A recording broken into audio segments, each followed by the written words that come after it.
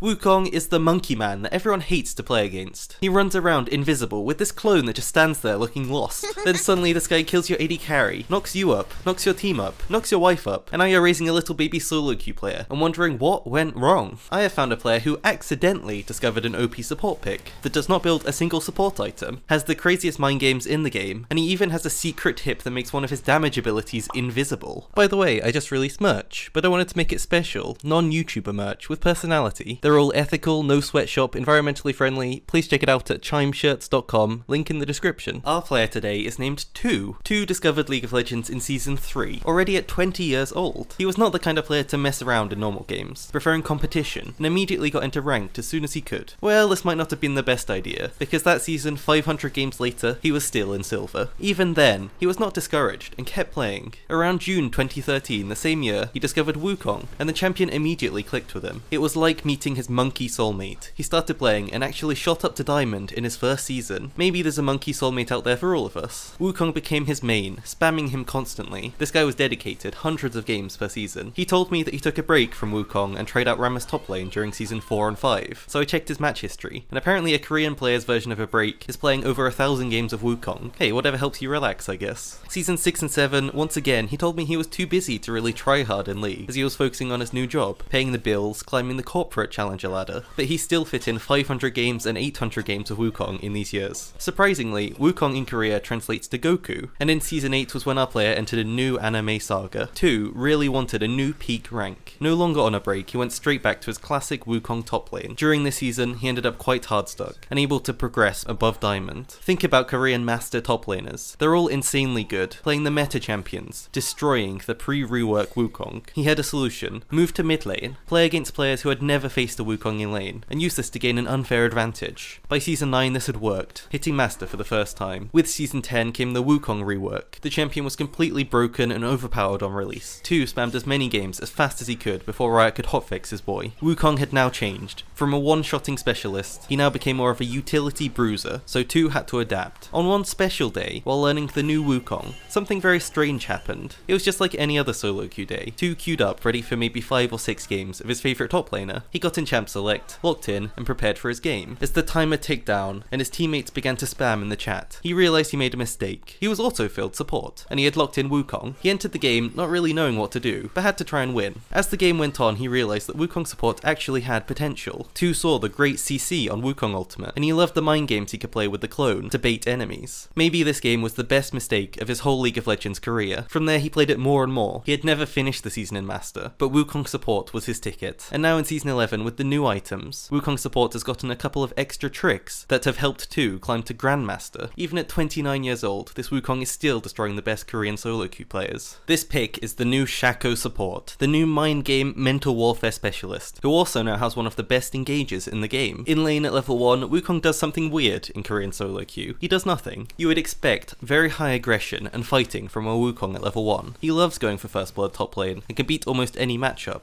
But bot lane is a different story. 2v2, Wukong needs to make a different play. Level 1, he has no escape. If he goes in, somebody's going to die. So Tu is patient, he waits, preparing for his first strategy. Level 2, Wukong takes his W. He now has an engage on his E and a disengage. Wukong W is very special in bot lane. As soon as Tu has it, enemies don't really know what to do. If Wukong goes in on the AD carry with his E, enemies need to react to it by returning damage. But Tu is already gone, already out, already safe. Enemies are just wasting damage on a clone. This is the first of many strategies that make Wukong support actually very good. Every time Wukong has W ready, he can go for this combo. But of course that's not all. As a Wukong specialist, Tu has invented other ways to use the clone, and enemies literally cannot predict what's going to happen, no matter what rank they are. Since there is no animation for Wukong W, it just looks like the character has stopped. Tu uses this to his advantage. Doing a fake clone is one of the most annoying strategies to have to play against. Tu walks forward and presses S. This makes his character stop in place, faking that his W is being used. Enemies must now try and predict where Wukong really is. High elo enemies assume that this is a clone, meaning they'll ignore it, and he can use that to surprise them. This guy can even block skill shots with it. Elise flashes in. Yes, this Elise is a good player even though he looks bronze. Seraphine ults the clone. Yes, this again apparently is a good player, but Wukong dodges it and wins the fight. Level 3, Wukong takes his Q and starts to max it. This is his main damage ability. An early game his base damage is really great, letting him kill AD carries 1v1 in many fights. Early fights are going to be a lot of auto attacking. Engage with E, auto attack, Q, auto attack, and then consider your options. If you're taking damage, use clone to avoid it. Reposition and then start DPSing again, igniting to finish the kill. If your AD carries AFK, just making friends with the minions, then you can always escape with clone instead to return to safety. Wukong does not need to get kills in lane, because support Wukong's biggest power spike in the whole game is at level 6. Unlocking his ultimate, he may just be the strongest support in the game. This champion does not need to scale. He can affect the game right away, which is perfect in solo queue, where early fights are so important. Wukong wants to start the fight as soon as possible, roaming and looking for any kills he can find. Look at this pick, for example, it really shows his power. He engages onto Galio, getting a knock-up and lots of damage. Meanwhile, he disrupts Caitlyn from helping. Back to Galio, second ult knocks Caitlyn up again, stopping her damage and killing Galio. There is nothing the enemy backline can do when Wukong is in the game. The normal weakness of this champion top lane is that since his ult is so good, he doesn't do as much crazy damage as other bruisers can. But as support, you have the same skills, the same CC, the same utility, and the same damage. But then you also have a top laner on your team who can do the extra damage you're missing. Wukong is not a support champion. If you pick this, enemies will not have played against it before. This is one of the biggest advantages you can have in a game. It is why Aurelion Soul players win games. Very few laners get enough experience to know how to beat them 1v1. It's a scary situation for an enemy AD carry to be in. There's a new champion in their lane. If they try and fight you, it's very possible they lose. But it's also very possible they win. There's no way for them to know until they try it. Our Wukong has played thousands of games of support. He knows what happens if that AD carry goes in. He knows that AD carry is going to die. Even after a few games of Wukong support, you'll start to learn your power and your limits. With this knowledge, Wukong starts to roam, moving with his team to get picks, even going top lane very early on. If he joins a fight here, his team will win it. Wukong ultimate at level 6 is still balanced around top laner's damage. They don't have an item at level 6, so this needs to do a lot of damage. Comboed with smart play and damage from his E and Q, Wukong can take anyone on 1v1 from this point. Sometimes it might just be best to ignore your team and get a kill. You are a 5th carry after all. First item, Wukong also has a special weapon, Stride Breaker. It is no secret this item is OP. It has a very low cooldown and has made melee bruisers S tier this season. On Wukong it's even better. Think about Gnar. Season 10 he was pretty much trash. Not played much in pro play or solo queue. Now he's one of the most popular top laners in both, solely because it lets him extend his engage. Back to Wukong, he can do the exact same thing. Wukong ults to engage. He just needs to get in position to do it. Stride Breaker gives him that extra dash and slow to reach enemies every time. Gnar is good because he has one jump and Stride Breaker. Wukong has his E dash and another dash on his W, so he can do what Gnar does, but go even further, and then be invisible while doing it. As I mentioned, he doesn't buy any support items. Wukong is not a utility support. He's kind of a new support,